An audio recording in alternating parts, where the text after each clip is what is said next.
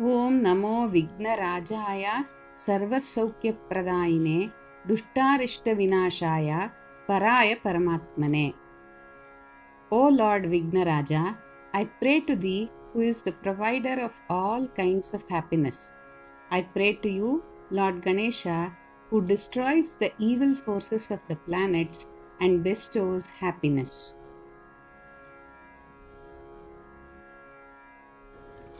One day, Parvati Devi was relaxing in the company of her friends.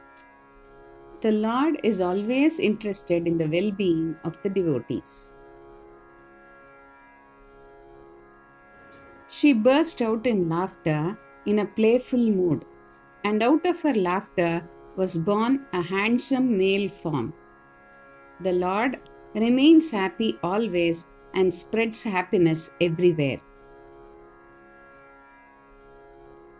She named him Mama and then told him to remember Lord Ganesha always, who would fulfill all his desires. The Lord always guides the jiva to take the right path. Mama retired to the forest to meditate on Lord Ganesha. On the way, he met Sambara Asura, who managed to allure him into the Asuric cult and initiated him into the demonic methods of worship. The evil forces entice the mind of weak people. In due course, he became the ruler of all the three worlds. Selfish people find numerous ways to fulfill their wishes. The Devas, who were exiled from their worlds, prayed to Lord Ganesha, who incarnated as Vighnaraja. Presence of the Lord is needed at times of difficulty. Vighnaraja subdued Mamasura and established righteousness and peace. Evil thoughts and forces always come to an end.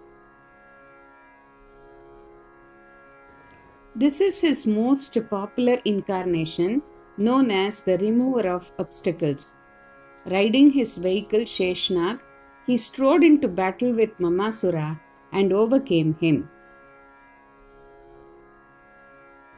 To destroy the monster Mamasura, he took this avatar.